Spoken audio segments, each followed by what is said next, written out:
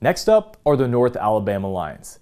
UNA graduated some serious talent last year, but they still have some serious talent in young building blocks Will Sosi and Daniel Ortiz. Hear from Sosi as he talks about his role with the team this season and the culture that surrounds North Alabama. Then, hear from Coach Tony Pujol as he talks about what it means to him that UNA is finally NCAA postseason eligible and what he's excited most about this team.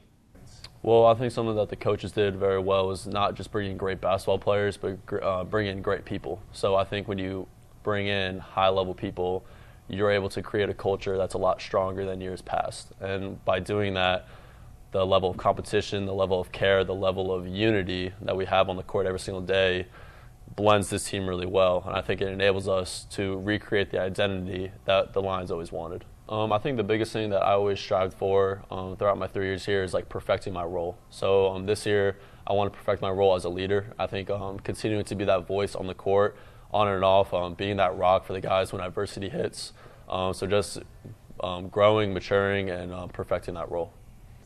I think what's exciting about it is that I think it's just an exciting time to be here in Florence, Alabama, at the University of North Alabama. You know, for us, it was obviously very challenging. For every other sport in our athletic department.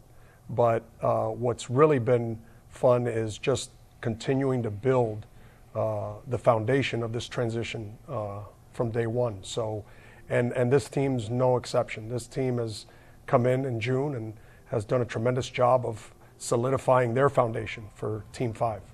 Well, I'll tell you right now, what I know we have is we have great team basketball culture.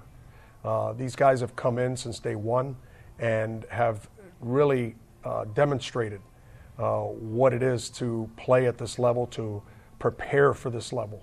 And they've done it not just on the basketball court, they've done it in the weight room, they've done it in the classroom. So to me, I think that's just speaks volumes of who they are as people and how strong their unity is. I think what excites me is the fact that the unity, the way that they've come together in such a short period of time.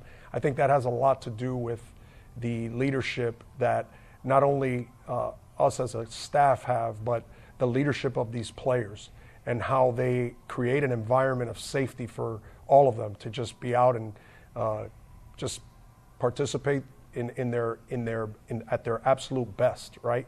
Where they can just be themselves. So really excited for them. Can't wait for the season.